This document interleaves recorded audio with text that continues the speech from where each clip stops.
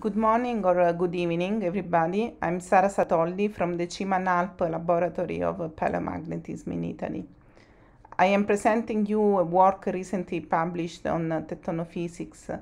The aim of this study is to characterize the evolution of magnetic fabric in carbonatic rocks from shear zones.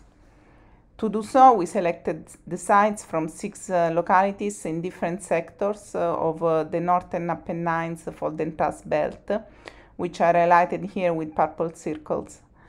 These sites were selected at different distances from the main thrust and are characterized by a different vorticity number, where the vorticity number is a parameter used in structural geology that allow quantifying the prevalence of pure versus simple shear. The AMS results were processed in order to define the presence of different fabrics at site level. We first removed the outliers with significant variations of mass susceptibility, anisotropy factor, and shape parameters. On the remaining samples, the a combination of density diagrams and cluster analysis was performed.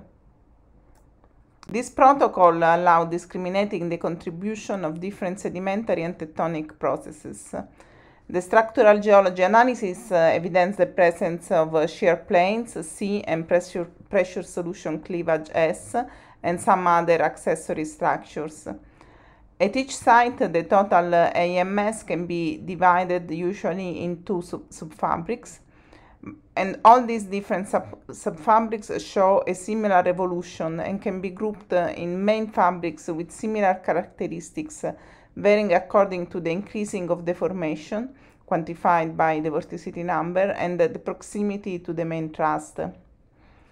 Basically, we start with the sedimentary fabric when we are far from the thrust, and then there is the evolution of a magnetic lineation first and the magnetic foliation later.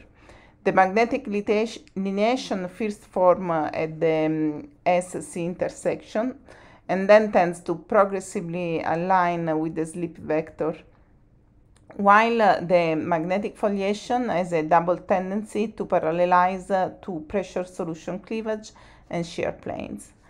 So, if you are interested in discussing this work, you are free to join me on the Slack channel or Zoom or contact me by email. Goodbye, everybody, and thank you for listening.